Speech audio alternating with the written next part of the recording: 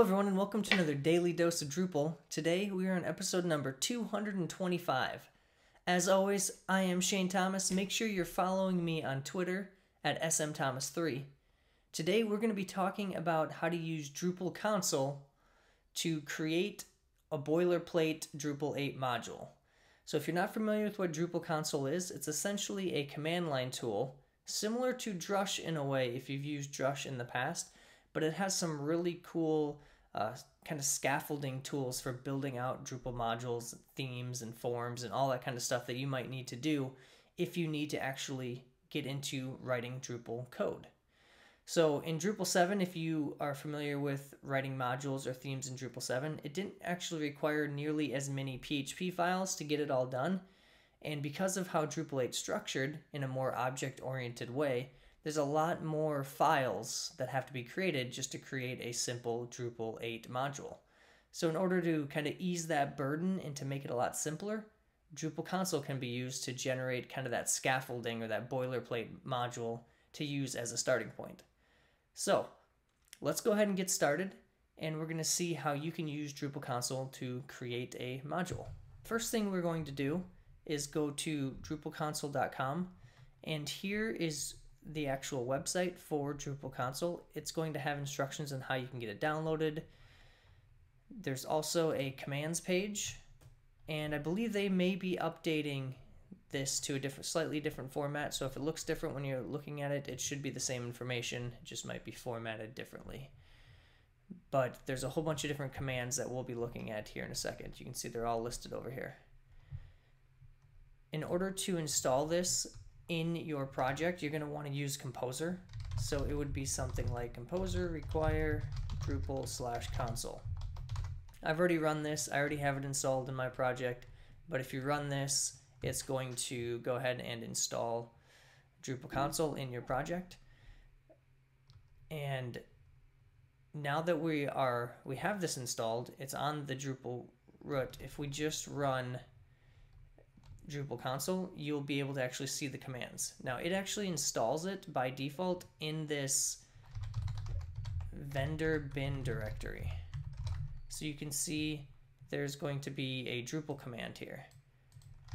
This means that I may need to run it using something like this. So then I could actually run that Drupal Console command on my project. I'm using Lando, which is just a development environment. It has some tooling to allow me to do something like this, but just keep in mind, depending on how you have it set up, there might be some different needs for actually getting it to work, getting this initial command to work. So if I run this, give it a second here, it's going to show me a whole bunch of different commands. The one that we're going to be looking for is generate module. You can see I could also do GM, but let's go ahead and do Lando generate module, and Lando Drupal generate module. Again, you won't need to use Lando unless you're using Lando as your development environment, but it's just the Drupal command, Drupal Console command with whatever the command that you want, command argument you want to run, which in this case is generate module. So you can see down here it's going to ask us to enter the new module name. So I'm just going to do code karate test. This module isn't really going to do anything, but it's going to show you how the code is actually generated. So we're going to enter the module machine name. You can see it defaults it here to code karate test. I'm just going to leave it at the default. You can see it's going to put it in modules/custom. I'm okay with that. I'm going to give it a description, hit enter. I can enter a package name, so if I want it to be in the code karate package, I can do that. It's going to ask me the core version. This is going to stay at the default. And it's going to ask me some other questions on what I actually want to generate in this module. So it's going to ask me, do I want to generate a module file? Yeah, let's go ahead and do that. Do we want to define it as a feature? No, I don't want to do that, so I'll leave that at the default. Now, a composer.json file is really only useful if you're going to release this on Drupal.org for the most part. So you really don't need it, but I'll go ahead and show it here just so we can take a look at it.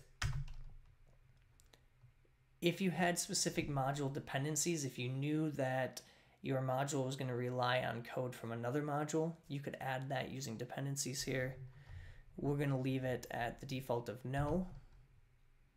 Do we want it to generate a unit test class?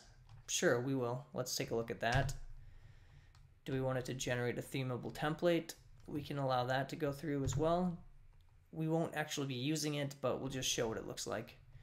And then it's going to ask, after we answer all those, so it seems like 100 questions, do you want to proceed? Yes, let's go ahead. And it's going to tell us a little bit about what it actually did. So it tells us what files were created, how many lines of code were created, and now we can actually take a look at that. So if I open up an editor here, you can see I'm in my project under modules, custom, code karate test. There's a bunch of code here. So you'll see I have a module file which has just a help page. It also implements a theme, which then would use this theme template here, which is just an empty twig template. There's this test, which is just a very basic test that just tests that the page loads after the module is turned on.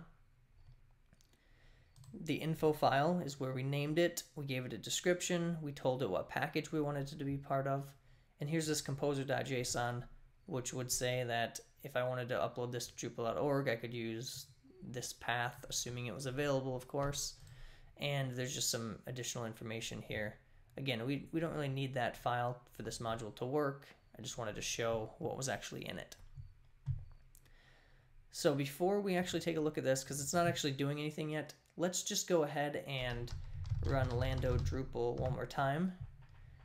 And we're going to look at creating just an admin form. So the site actually, so when we install it, it actually shows something. Again, it's not going to do anything yet, but if you come up here, there's a generate form config. This is useful for generating an admin form. So a lot of modules, you'll have to have settings that you want your users of your site to interact with. So maybe they have to change some configuration options, and that changes how the module works. You'd want to create an admin, or in this, what's typically called a config form. So generate form config. So if I run Lando Drupal generate form config, it's going to bring me through a form builder process for this admin form. Starting with the module name. So our module is, in this case, code karate test. It'll start autofilling, so I can just tab over and there it is. The form class name, I'm just going to call it settings form. You could leave it at default form if you wanted, but settings form's a little bit more accurate. The form ID can be left at the default.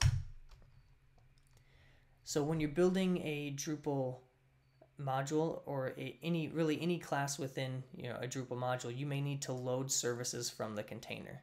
This would allow you to do things like if you needed to log something to the to your database log or your Drupal log, you could load in the logging service. Or if you needed to really do anything that would involve Drupal services. And so that's all documented on Drupal.org, what the core services are. I mean, logging, accessing config information, doing things with entities. So you might need to load in, some type of entity type manager service or something like that. We're not going to worry about that right now. We're just going to leave this at no. Just know that in a lot of cases, you'll have to do this. You can always do it manually after the fact, but sometimes it's easier just to do it here and it writes some of that code for you. We will allow it to generate a config file. That sounds good. And we do want to generate a form structure. And this is what's really cool. So it tells me all the available types of forms that I can have here. And I can actually just start building out my form. So if I want to do a text field, input label, I'm not going to be very creative right now. I'm just going to call it my text field. The machine name's fine. Maximum amount of characters, sure, that's fine. The width of the text field, that's fine. If I wanted to give it a description, if I wanted to give it a default value, and a weight. So the weight is how it's actually ordered in the list. So heavier items fall to the bottom, lighter items will go to the top. I could add another one here. So let's try a select.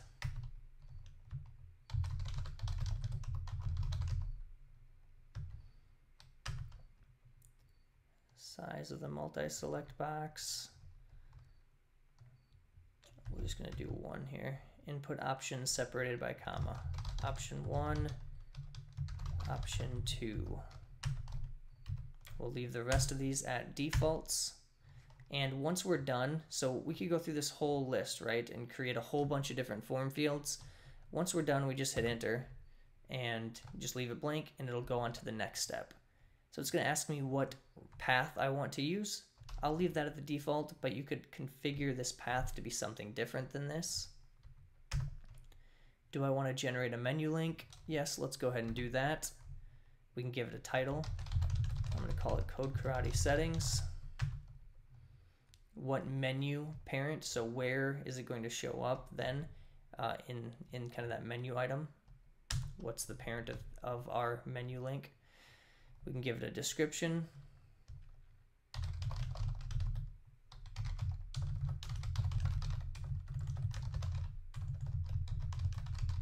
So we'll just add something quick, and then it's going to rebuild the routes and generate this code. So you can see it generated these files, it generated these lines. So if we look back in our code editor, you can see there will be some additional changes here. So if we go to our links.menu.yaml file, this just has configuration. And so YAML files are just configuration files. So if you're not familiar with that, it's just a way for Drupal to load in the configuration that you have for, in this case, menu links. So we're going to have a menu link that has a title of Code Karate Settings. This tells it how it's going to actually interact with the Drupal menu system. There's also a routing.yaml file, which tells you what path it's going to be accessible at. It also tells you what the actual form is, or the class that's going to be called to generate this page. So if we go to this, which is going to be defined under source, source, not under tests, form, settings form. So here's where the actual form itself lives. So you can see we created that text field that I just gave a label of my text field. There's a drop-down example field with those various 2 options that I set, and it submits it and it saves these settings into config. So we could then use those configuration settings other places in your module. Again, it doesn't do anything yet, but we're going to take a look at how it actually works. So we're going to hop over to the Drupal site, and we're going to turn this module on. So if I search, you can see I have my Code Karate test module here. The description shows up. It's under the Code Karate package because that's what we told it to be listed under. If we save, if I go to Configuration System, you can see there's my menu link. And it's showing up there because of how I configured that menu item. You could have it show up in other places if you'd prefer. And it's pretty simple. So I could type in a message here. You can see I can have a select a drop-down option. This form isn't particularly useful right now, but you can see how it could be useful if you build out an actual form that you would need for settings in your module. If I save it, you can see that the settings do in fact get saved. That's really all there is to it. To use Drupal Console to generate some boilerplate module code. We looked through the code a little bit. We didn't get into too much depth. If it's the first time you've ever built a Drupal module, it might seem overwhelming. If you're familiar with Drupal modules but you haven't used Drupal Console, then a lot of that code is going to seem easy, but maybe you can now use Drupal Console to actually be generating some of this module code for you. So you don't have to necessarily create all those files manually. You can kind of rely on the tool to build some of the basics for you. That's it for this time on the Daily Dose of Drupal. Make sure to check out codekarate.com. Sign up for the newsletter if you haven't already. We have some really big things coming here in the next few weeks to a few months probably. And then make sure you follow me on Twitter, smthomas3. I'll see you next time. Bye.